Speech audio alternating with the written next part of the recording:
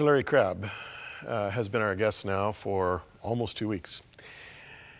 He is a psychologist. He's a prolific author. He's written a book called 66 Love Letters, a conversation with God that invites you into his story.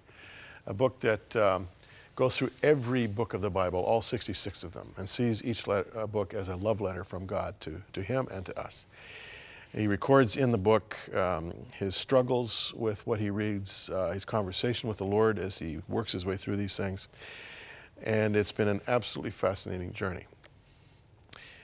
Today, we're taking on, I'm not going to say it's the toughest letter of them all in terms of its message, but it's got to be one of the toughest, if not the toughest to understand. Theologians refer to it as apocalyptic literature, which means it's kind of like holding a kaleidoscope up to your eye, and you're seeing all of these and it's always changing. You don't see anything specific. What's going on here? Everything seems to be an imagery and hard to understand symbols and pictures and metaphors and analogies and all of that stuff. When you got there, I was terrified. I was going to say, how did you feel? Well, it'd be more than daunting, right? I was not looking forward to it. I thought, I'm not sure what I'm going to get out of this. I've read, I don't know how many textbooks, how many commentaries in the book of Revelation. Yeah. I was raised on prophecy. And charts. And oh my goodness. I've seen the charts and I've looked at them, and as a kid I thought, this is absolutely final truth. I've got to learn all this stuff. Nothing matters more. And then as years went by, I just got more and more confused, and I thought, I want to know what God is saying. The book of Daniel was an apocalyptic book that confused me, and now I've read 65 books and I've written these letters. God, do I have to read Revelation? It wasn't all that appealing to start with. But I'll tell you, after I spent some time with it, this may be a little of an overstatement, but not much. I think if I had one book to stick with me, if I were put in a prison cell somewhere, it'd be a hard choice, but Revelation would be right up there. Really? Oh yeah. Why? I think there's one single message that I get out of the book of Revelation. Things are not as they seem. It's just, because think of when he wrote this. John was maybe 86 years old, thereabouts, whatever. And he had pastored with Mary, the mother of Jesus, in his church. I guess they had great Christmas Eve services, I would think, back in those days. And after being so faithful for all those years as a pastor and as a young guy with Jesus back in his early days, obviously, now he's, Rome declares him an atheist because he wouldn't bow before Domitian, the cruel emperor at the time. And so they banish him as a seditious atheist and put him out in this miserable rock that I've not been to, but you have, and you have a better feel for it than I have. But here's this old guy just sitting there, and as we were chatting about a little bit ago, he must have said to himself, what's the deal? Yeah. I've been faithful to God. Couldn't I have had a little better pension fund here? Yeah, what kind of retirement plan is this? What kind of retirement plan is this? Is it not exactly God loves me? Yeah. And then I think what is happening is John is thinking about, I think it's a letter it's a letter of a pastor to people who were suffering under Domitian, who was an emperor that was, if not more evil than Nero. He certainly was right up there with him. And they were persecuting the Christians, and they were losing their jobs, and some were being killed.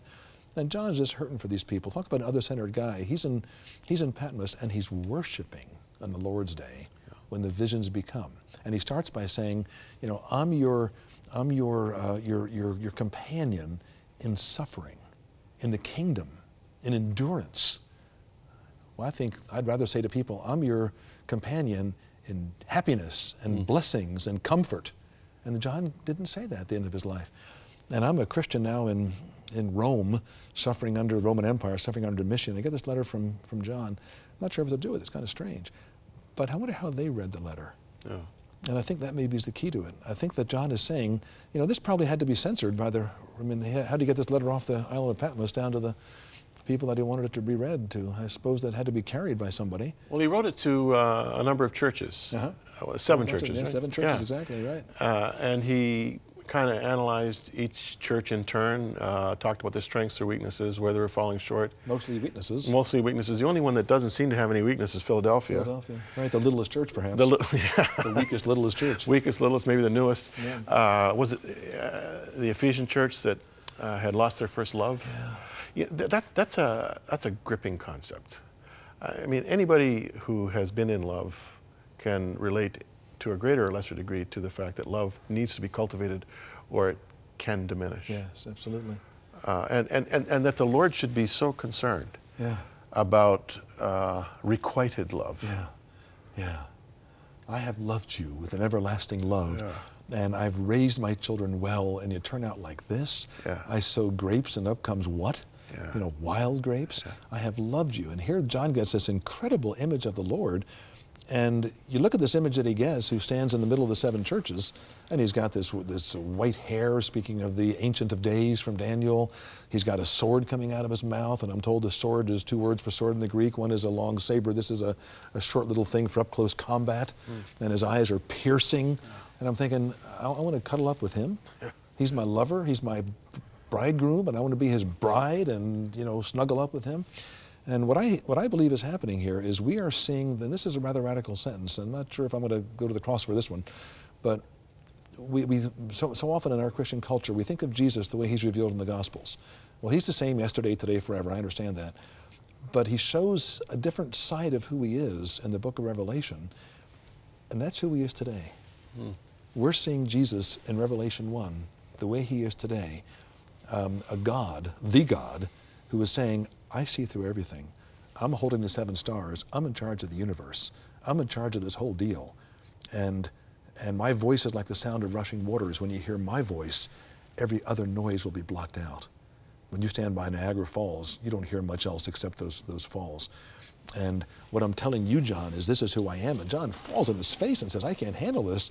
And then Jesus says, no, I want you to stand up, because I know what I'm doing and you're part of the plan. I want you to write letters to these 7 churches, and I'm standing in the middle of them. And then he says to Ephesus, as you said, you've lost your first love. You know, Lewis talks about his kids on our honeymoon. It's kind of like a little boy or little girl splashing in a wading pool. But if an adult is splashing in a wading pool, something's wrong. I've got to learn how to swim, how to dive. That's real love. Yeah. And as time goes on, I get saved and I'm all excited about Jesus, but as time goes on, that love has to mature. That love has to be, Lord, you're worth any price to know. It's not just the good times every day, but I'll pay any price to know you better and advance your plan. That's what he's saying to Ephesus. You've lost that. When John starts out with the letter, as I recall, he refers to it as a revelation of Jesus Christ. Yes. And I think that might be taken 2 ways. A revelation from Jesus Christ, but also a revelation of Jesus Christ. That's like the of part there, too. Yeah, and that's the thing that has stuck with me. As I have had my eyes glaze over at all of the kaleidoscopic imagery. Sure, I keep looking for Jesus, you know, and boy, he's everywhere. Yeah, all through the book.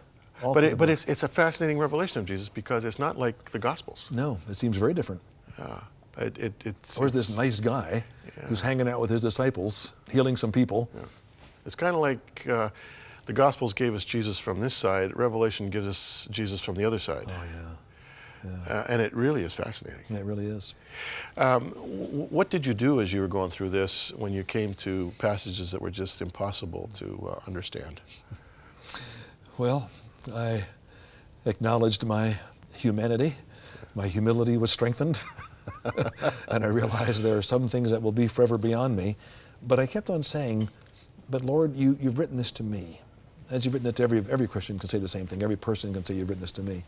And I want to know what you're saying to me at my level of immaturity. I don't know you all that well, Lord, but here's where I am. What are you saying to me?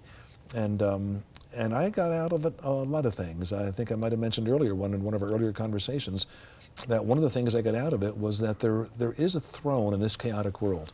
I mean, what's happening with nations that are terrorist attacks and rogue nations and all sorts of things? And part of me says, can't we get some strong government in Canada and the U.S. and other free nations to take on the world and get back world peace and all the rest of it? What's happening? It's chaos. And Revelation says to me, there's a throne, and someone's on it. Yeah. The throne is occupied, and he knows what he's doing. And so therefore, if the wrong person becomes my president or the right person becomes my president, from my perspective, that matters, but not ultimately. Yeah. What matters ultimately is the right person is on the throne, and he's going to take on evil. And the more that the kingdom of God advances, the more the kingdom of the devil rebels. And therefore the collision gets stronger and stronger as time goes on. And then God finally decides it's time. And I see Jesus waiting in the wings, if you will, in Revelation 5. Is it time yet, Father? Yeah. And the Father at some point says, yeah. And then Jesus says, I'm taking on Satan. I'm going to win this thing once and for all, and my people are going to be the holy people of God. Jerusalem's going to come down and make this world into everything I dreamed it to be, and my people are going to be happy forever. This is the book, 66 Love Letters, a conversation with God that invites you into his story, a book that Dr. Crabb will tell you is designed with one purpose in mind, and that is to get you into the book, into the Word of God for yourself. And we really want you to have the book. We'll be back with Dr. Crabb later in the hour.